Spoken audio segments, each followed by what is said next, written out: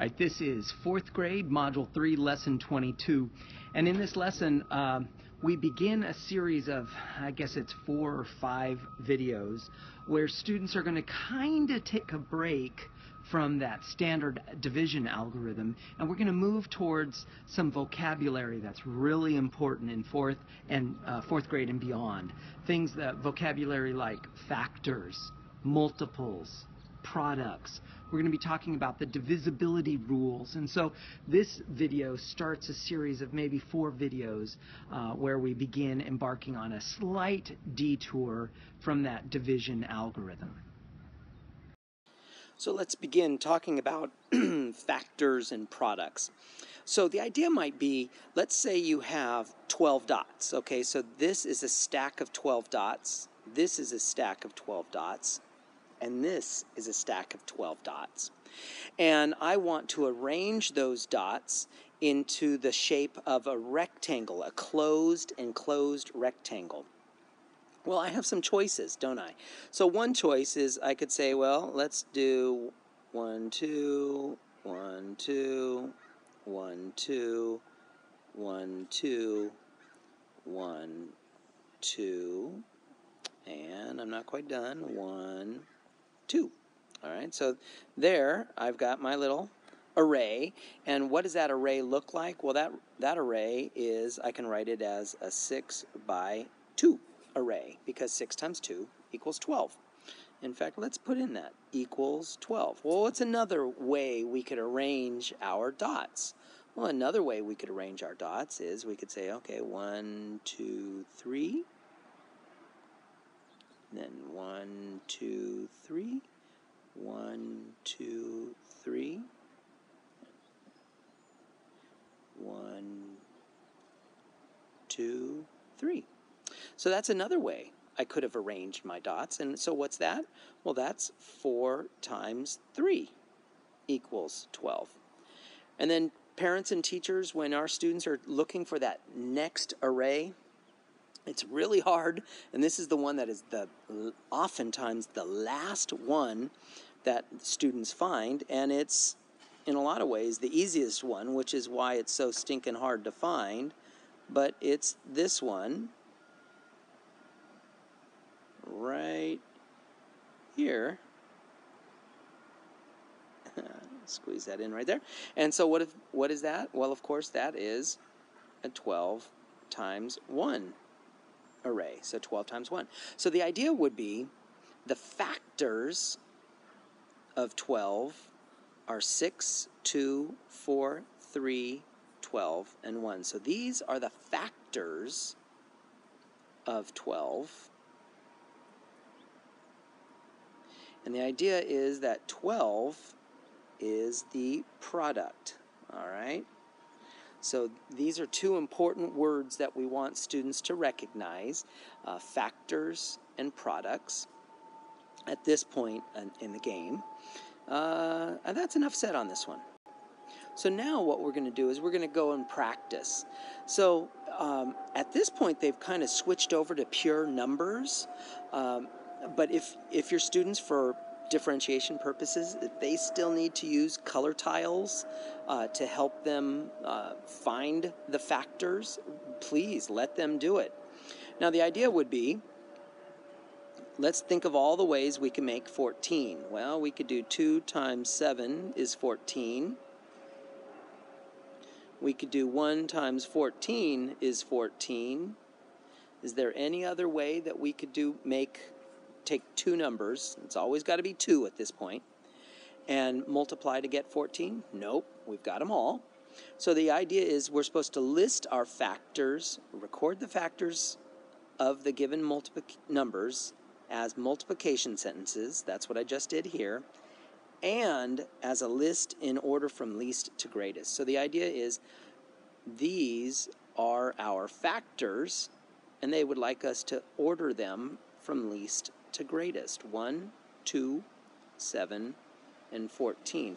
Now, we know we're kind of right because every number, every factor has a partner. Now there is going to be an exception. I'll talk about that later. But right now, since every factor has a partner, it probably means we found all of them. So really, we're supposed to list that here. So we're going to write the factors way over here. So 1, 2, 7, and 14. And because we have more factors than just 1 and 14, because we have a couple of arcs here, we know that this is a composite number, that 14 is composite. So remember the difference between prime and composite. Composite means you have a list of factors that is more than just 1 and itself. I'll give an example of that in a second. So let's do 20. So let's see, 20. Well, we could do 1 times 20 is 20. We want students to start thinking of that first. They could do 2 times 10. 3 times 7 is 21, so we can't do 3. But we could do 4. 4 times 5 is 20. So parents and teachers, this is a good example of how knowing our multiplication facts is so essential. So this might be a good time to, for homework, maybe cancel your Eureka math homework and allow certain students the time to just practice their flashcards for memorizing and learning their multiplication facts.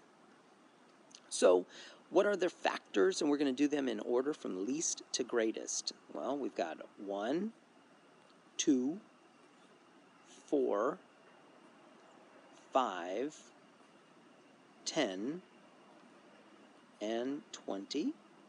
And we kind of know we're right because 1 has a partner, it's 20. 2 has a partner, it's 10. And 4 and 5 are partners. So everybody has a partner. So that suggests that we're probably right. We probably found everything. And because our list is a long list rather than just 1 and itself, that means we know it's composite. So a couple of exceptions that we need to talk about. One exception, well, let's talk about primes, okay? And so I'm going to scooch this down, and I'm going to make up my own example here. So let's say we do 13 is our number, okay? So how do we make 13? Well, the only way you can make a 13 with whole numbers is 1 times 13 is 13. That's the only thing that works, which means if we're going to arrange our factors in order from least to greatest, 1 is the least, 13 is the greatest. We have partners, we're good, which makes this prime because the only two numbers, the only two factors that exist is 1 and itself. All right. Now, another example, a little tricky exception. How about the number 25? Well, what are the ways we can multiply numbers to equal 25? Well, we could do 1 times 25. That's 25. Then we could do 5 times 5. That equals 25. And we're done. We found them all. So let's list the factors in order from least to greatest. Well, 1 is the least. Then comes 5. 5 comes again, so we don't need to write it. And then 25. So here's the reason I bring this one up is because 1 has a partner. It's 25. Now 5, he is its own partner because 5 times 5 is 25. And I love this. I'm just seeing it now. That kind of looks like a smiley face and a nose and some eyes or something like that. That's kind of cool. Okay, so anyway, this is definitely composite because the list includes more than just 1 and itself. It also includes 5. Okay, so that's the idea. And teachers, remember, if your students need to differentiate by you giving them color tiles, by all means, give them color tiles so they can actually build the rectangles. real quickly, we're just supposed to list all the factor pairs. Let's do all the factor pairs for 21. So that's 1 times 21. Let's see, 2 times 10 is 20, so that's no good. But 3 times 7 is 21. 4 times 5 is 20, so that's no good. And it looks like we found them all. By the way, is 21 prime or is it composite? Well, the answer is it's composite, because it's got 2 entries here rather than just 1 entry. Now, if we wanted to, we could do 19. The only way you can make 19 is 1 times 19.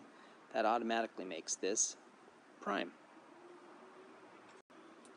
And the last slide on this video, Julie, she's got 27 grapes to divide evenly amongst 3 friends. So she's got 3 friends, so it's 27 being divided up amongst 4 people, because here's Julie and here's her friends. All right? She thinks there's going to be no leftovers. Use what you know about factor pairs to explain whether or not Julie is correct. Well, you know what? I'm going to go back and I'm going to read this. It says just she's dividing evenly amongst 3 friends. It doesn't say she's sharing with herself. So I'm going to cross that off. So she's only sharing 27 amongst her 3 friends. And since 3 times 9 equals 27, that means there's going to be no leftovers, because we know each friend is going to get 9 grapes. And that's how we know that Julie is correct. There's going to be no leftovers. And that wraps up 4th grade, Module 3, Lesson 22, the first video in a series where we're talking about factors, products, primes, composites, all that sort of stuff.